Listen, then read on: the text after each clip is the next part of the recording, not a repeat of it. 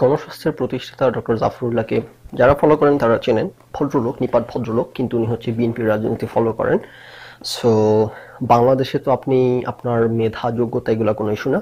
আপনি হইতেছে যে দল সরকারে থাকে সেই দলের অনুগত তাবেদার হইতে হবে, নাইলে আপনার মেধা যোগ্যতা ইজ নট রেলেভেন্ট। তো ডক্টর জাফরুল্লাহর সাথে উনি করোনা ভাইরাস ইউজুয়ালি এটা ডিটেক্ট করতে 7 থেকে 10 দিন সময় লাগে। উনি যেটা আবিষ্কার করছেন এটাতে সম্ভবত ইমিডিয়েটলি জানা যায় রেজাল্ট। 71 টিভিতে হইতেছে ডক্টর জাফরুল্লাহ আসছেন, ওনার বিরুদ্ধে যে অভিযোগগুলো উত্থাপন করা হচ্ছে সেই বিষয়গুলো নিয়ে বাদানুবাদ ব্যাক অ্যান্ড ফোর্থ হয়েছে। সো সেখানে যেটা হয়েছে যে আমি আগে ব্যাকগ্রাউন্ড স্টোরিটা একটু বলি, তারপর সেখানে পুরো টকশো থেকে কিছু জিনিস কেটে কেটে দেখাবো পরে, কারণ হয়তো ফলো করতে পারবেন না কি হইতেছে। আমি এখন আগে ব্যাখ্যা করে নিই, তারপর দেখাইলে ফলো করতে পারবেন হোয়াটস গোয়িং অন। কথাগুলো অভিযোগগুলো শোনা শুরু করলাম, তখন দেখলাম যে তাদের কথাগুলো আসলে অযৌক্তিক কথা বলতেছে না, যে কথাগুলো বলতেছে সাবস্টেন্স আছে। এখন কিছু টেকনিক্যাল বিষয় আমি ডিটেলস বুঝতেছিলাম না, কিন্তু শুনে মনে হচ্ছিল, যে কারণে বললাম এক পক্ষের কথা কখনো শুনে ডিসিশনে পৌঁছাবেন না।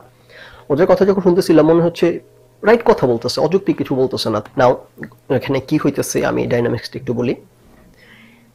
কোভিড-19 হচ্ছে আপনি যখন টেস্ট করার পদ্ধতিটা হইতেছে যে এটা ব্লাড টেস্টের মতো খুব দ্রুত কোনো টেস্টের মাধ্যমে এই টেস্টটা সম্পন্ন করা যায় না। কারণ হচ্ছে কোভিড-19 এর যে ভাইরাসগুলা এগুলা ব্লাডে আসে না, এগুলা ফুসফুসে, লাংসে, এইসব জায়গাতে থাকে। 1% মাত্র ভাইরাস ব্লাডে আসে। এখন ব্লাড টেস্ট হইতেছে, যারা একটু মিনিমাম সায়েন্স ব্যাকগ্রাউন্ড আছে আপনারা জানেন অ্যান্টিজেন অ্যান্টিবডি টার্মগুলা।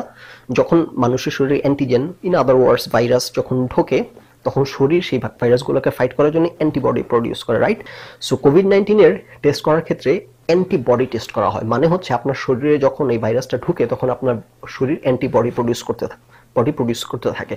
সো টেস্ট করে দেখা হয় যে এই অ্যান্টিবডিটা প্রডিউসড হয়েছে কিনা। আপনার শরীরে এই অ্যান্টিবডি প্রডিউসড হওয়ার মানে আপনার শরীরে ভাইরাসটা ঢুকছে বলেই আপনার শরীর এই অ্যান্টিবডিটা প্রডিউস করছে, নাহলে তো করতো না সে। তো এই অ্যান্টিবডি টেস্ট করা হয়, এটা একটা সময় সাপেক্ষ কাজ। কিন্তু যদি অ্যান্টিজেন টেস্ট করা যায় রক্ত থেকে সরাসরি স্যাম্পল নিয়ে, তাইলে জিনিসটা খুব দ্রুত হয়। এখন কোভিড-19 এর যে টেস্টটা যেভাবে করা হয় সেটা হইতেছে অ্যান্টিবডি টেস্ট, অ্যান্টিজেন টেস্ট না। জাফরুল দাবি করতেছেন যে ওনারা অ্যান্টিজেন টেস্ট আবিষ্কার করতে পারছেন। ওনারা ব্লাড স্যাম্পল নিয়ে সেটা জাস্ট টেস্ট করলে সেখানে মুহূর্তে ইমিডিয়েটলি ফলাফল জানাইতে পারে। নাও এটা অবশ্যই একটা হিস্টোরিক এবং গ্রাউন্ড ব্রেকিং আবিষ্কার, এবং সারা পৃথিবীতে এগুলো নিয়ে কাজ হইতেছে। আমি যখন ওনার অপোজিং যারা এক্সপার্ট বাংলাদেশের এক্সপার্ট মানে সব গুন্ডা, অপোজিং এক্সপার্টরা যখন ওনাদের যুক্তি উপস্থাপন করতেছিলেন, আমি শুনে ওকে ফাইন মেক সেন্স যাই বলতেছিলেন ওনারা, যে হ্যাঁ এটা সত্যি কথা, সারা পৃথিবীতেই তাইলে তো মানুষ চেষ্টা করে যাইতেছে এটা করার জন্য, তাইলে কেন সবাই পারতেছে না, বা এটার মধ্যে অনেক চ্যালেঞ্জেস আছে, সুতরাং খুব প্রিম্যাচিউর ক্লেম করার সুযোগ নাই। এই সবগুলা কথা সত্যি, এগুলো অসত্য কথা না।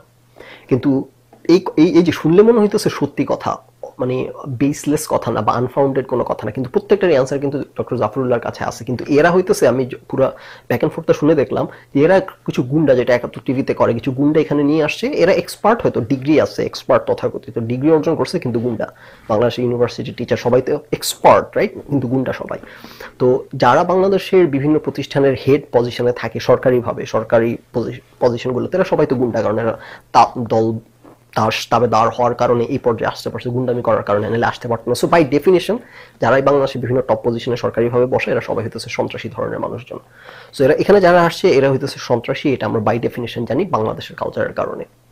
তো ওনারা যখন তথাকথিত এক্সপার্টরা কথা বলতেছিলেন, আমি শুনতেছিলাম, মেক সেন্স। কিন্তু ডক্টর জাফরুল্লাহর কাছে সবগুলোর উত্তর আছে, সবগুলোর ব্যাখ্যা আছে, উনি ব্যাখ্যাগুলো দেন। কিন্তু এনারা যেহেতু এখানে গুন্ডামি করতে আসছেন, এনারা ডক্টর জাফরুল্লাহর কোনো ব্যাখ্যাকেই, মানে এমন লেম কথা বলা শুরু করে, এমন লেম আচরণ করতে থাকে ডক্টর জাফরুল্লাহর, রেগে গালাগালি করে, শেষ পর্যন্ত গালাগালি না, মানে খুব হিটেড ভাবে কথাবার্তা বলে শেষ পর্যন্ত সম্ভবত ডক্টর জাফরুল্লাহ ওখান থেকে চলেই যান।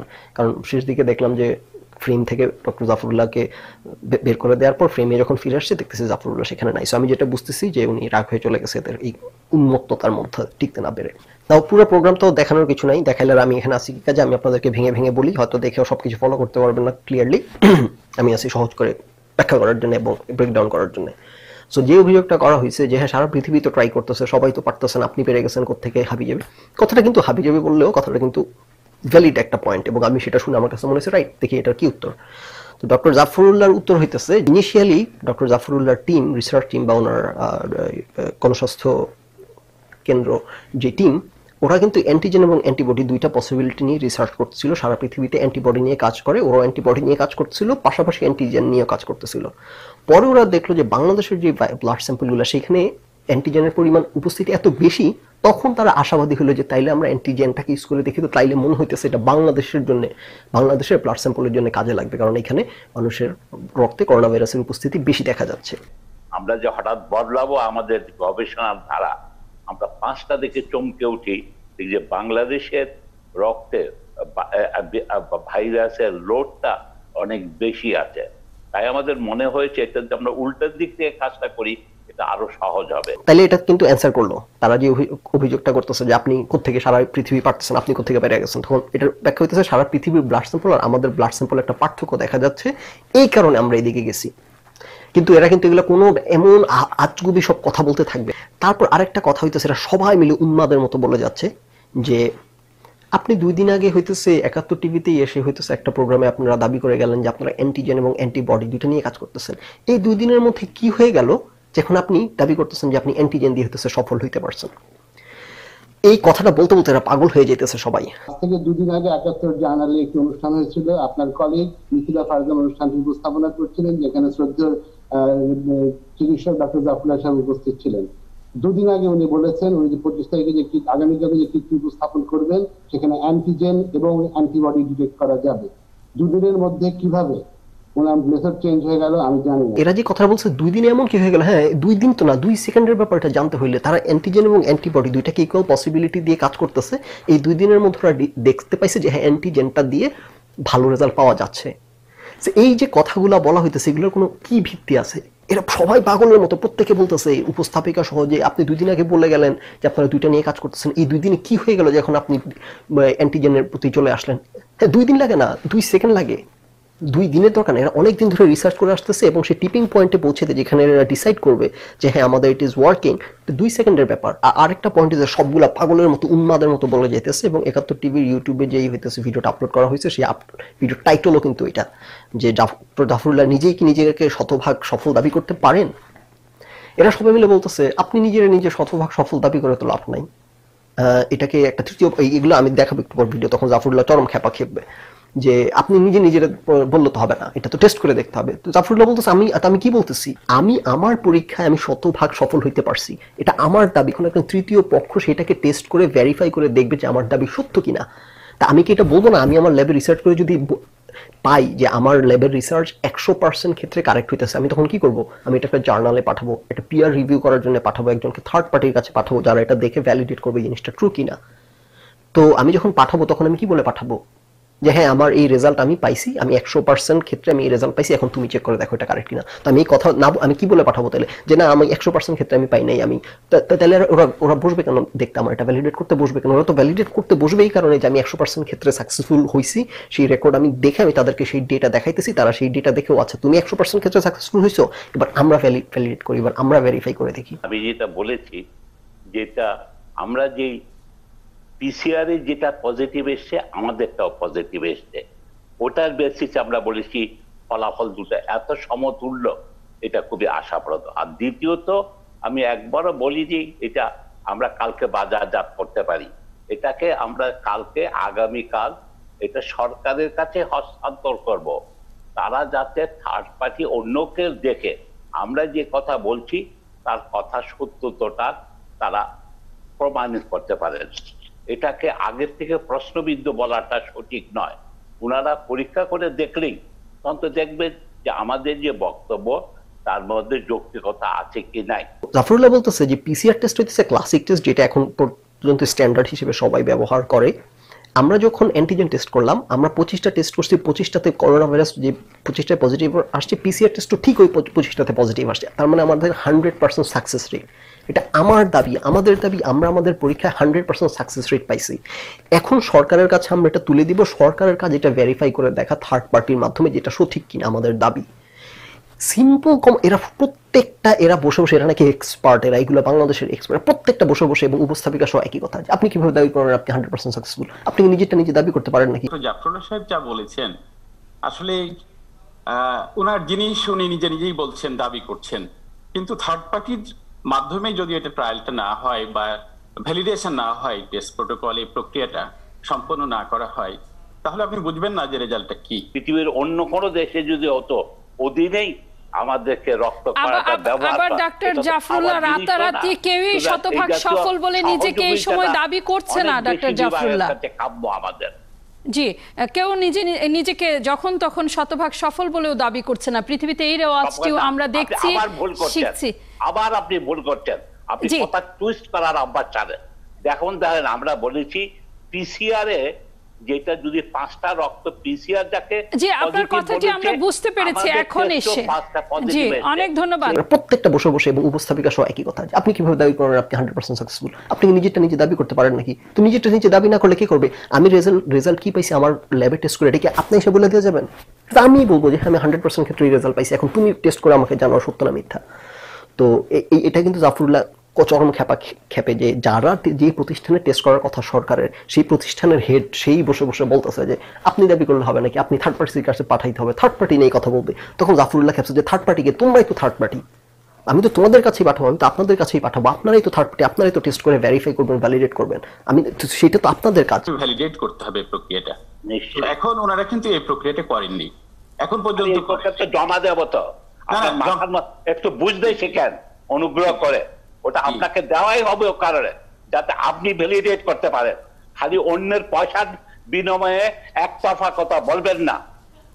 আপনারা জনগণের স্বার্থ বিরোধী কাজ করছেন, আপনি সীমাহীন আপনাদের ঔদ্ধত্য, আপনারা কি করে ঔষধ কোম্পানির পয়সায় চলাফেরা করেন সারা পৃথিবী জানে। অনুগ্রহ করে একটা জাতির কল্যাণের কথা চিন্তা করতে পারেন, আপনারাই তো পরীক্ষা করে দেখবেন, ওটা তো আমরা করবো না। আপনাদের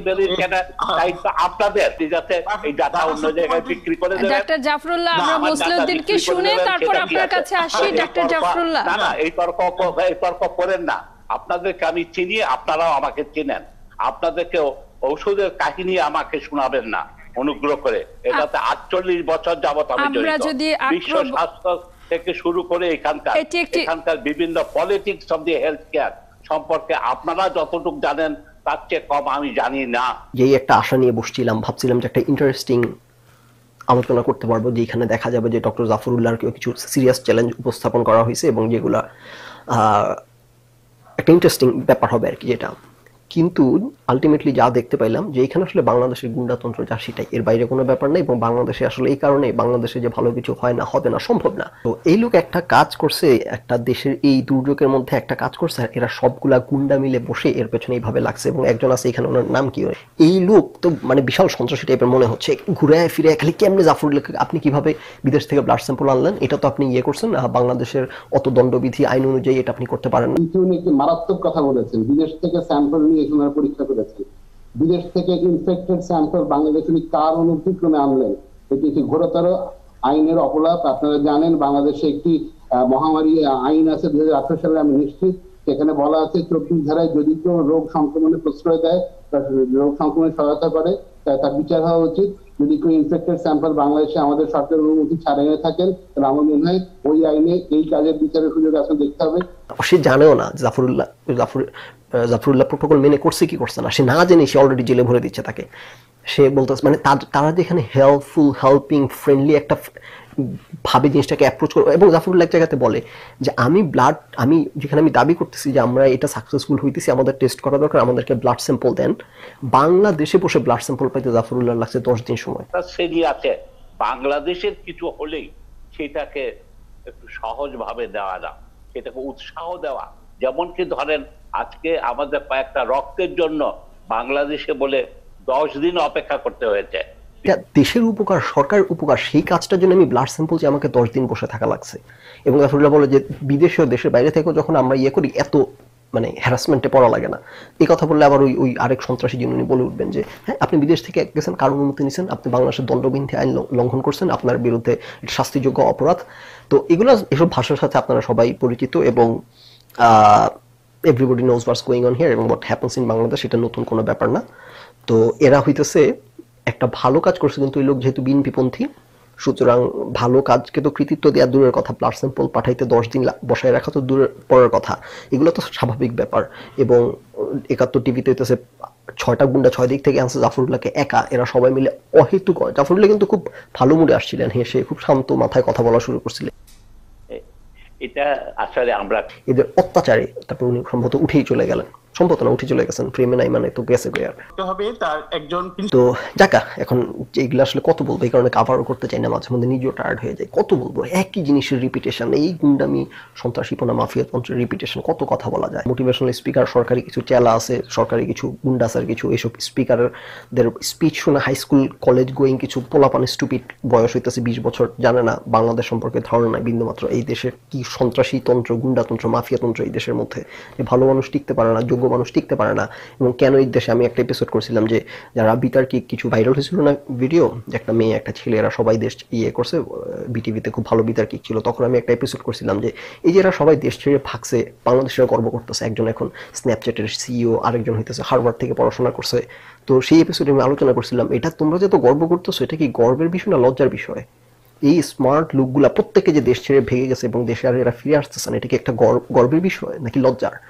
তো এই হইতেছে বাস্তবতা। বাংলাদেশে ন্যূনতম যেই সব লোক যোগ্য, এরা কিন্তু বাংলাদেশে থাকতে পারে না এইসব কারণে, কারণ এরা মেধার মূল্যায়ন পায় না, গুণের মূল্যায়ন পায় না, কাজের মূল্যায়ন পায় না, এবং এই গুন্ডাতন্ত্র মোকাবেলা করতে করতে করতে করতে একসময় টায়ার্ড হয়ে হাল ছেড়ে দেয়। প্রচুর মানুষ হাল ছেড়ে দেয়। আর জাফরুল্লাহর মতো যারা হইতেছে আয়রন ম্যান, এত কিছু ঠেলো, এই লোক এত, এই 71 টিভির এই ড্যানের মধ্যে উনি হাসতে হাসতে আসছিল, কিন্তু শেষ পর্যন্ত হাসি ধরে রাখতে পারেনি, ভাগা লাগছে এখান থেকে। এনিওয়েজ, এই হইতেছে বাংলাদেশ নিয়ে এত কথা বলার কিছু নাই।